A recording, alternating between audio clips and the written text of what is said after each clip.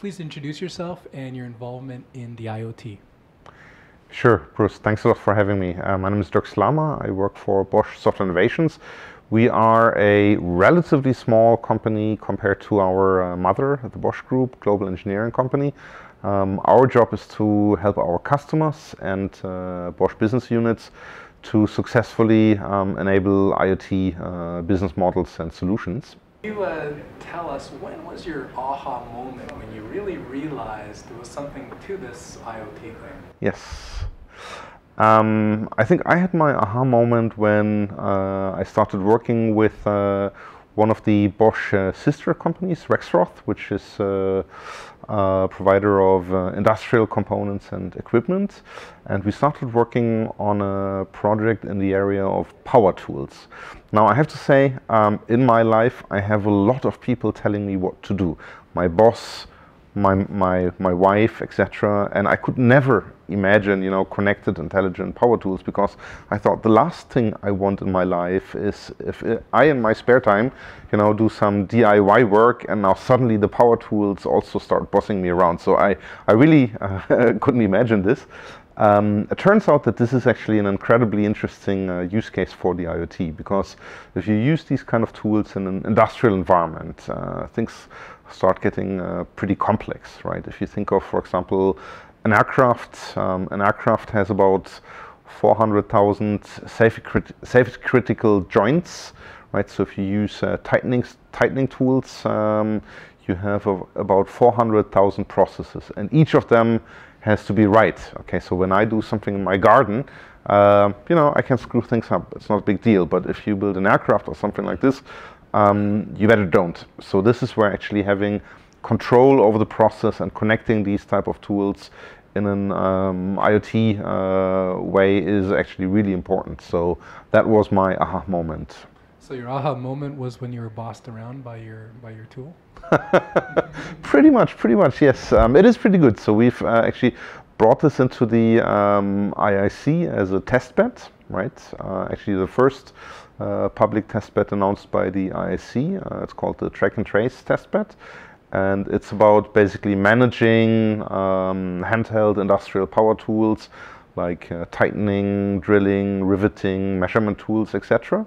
And integrating these type of heterogeneous tools into a consistent environment, leveraging indoor localization to track these tools, creating dashboards, reading data from these tools for quality management purposes, etc. And I think, when you work in this type of environment, it is actually pretty much okay to be bossed around by such a system, because not only does it make you feel better that you really do a proper job, but it really also helps with, going towards a zero defect strategy. So. Well, that's a good segue. I mean, can you maybe relate some of your experience into best practices? What would be some good best practices to take away from this? In most IoT projects, at least in our experience, what you have to deal with is what we call the clash of two worlds, right? So you have to bring together the machine camp and the internet camp, right? So the internet guys are used to working, with minimal viable products, thinking in terms of perpetual beta, rolling out new features every day. Whereas the guys in the machine camp are used to, 5-year product development cycles, 30-year product life cycle, the inability to change anything after you have rolled out your products. And in an IoT project, you have to bring these two worlds together.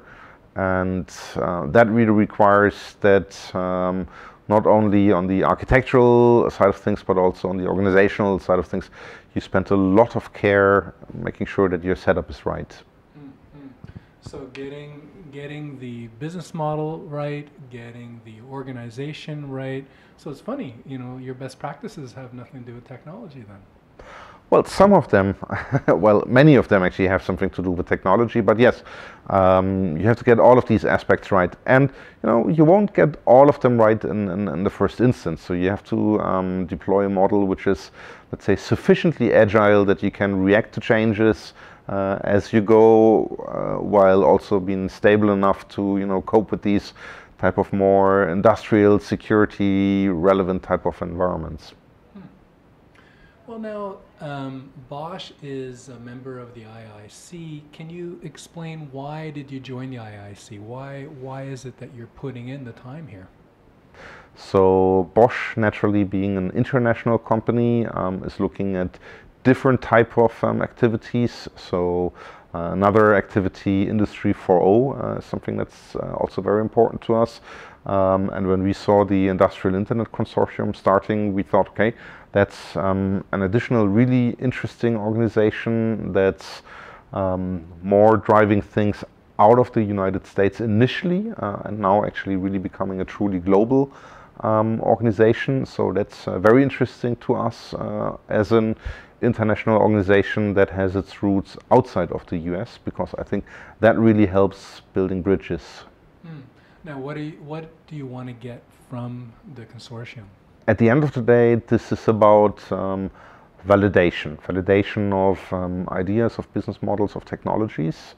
So I think one really valuable tool that has been established by the IIC is this concept of test beds, which of course are embedded into the context of reference architecture and all of these good things. But I think that in particular this concept of test beds is particularly valuable, because at the end of the day a test bed helps us to take ideas and validate these ideas in a controlled environment, to make sure that we can evolve these ideas in the right direction, validate them with customer requirements, and gradually take them to market together with the partners, and the IIC really helps facilitating this process. So you're working with other big companies, working with small companies, finding the gaps in the solutions, and then finding a way to make better solutions? Very much so, very much so. So think, for example, this track and trace testbed about the handheld power tools that I mentioned earlier on. So here we've partnered up with Tech Mahindra and Cisco. In the next phase we will also work with National Instruments, and I think this is a very interesting partner ecosystem. If you look at the methodology side of things, we also work with Tech Mahindra, but also a smaller company, Machinery Research, which is highly specialized, focusing on IoT. And that's a very diversified set of companies that we meet here, and that we work with together in the setting. So this is really very helpful, because at the end of the day I think IoT is all about making things work together, and putting the ecosystem in place is the first step.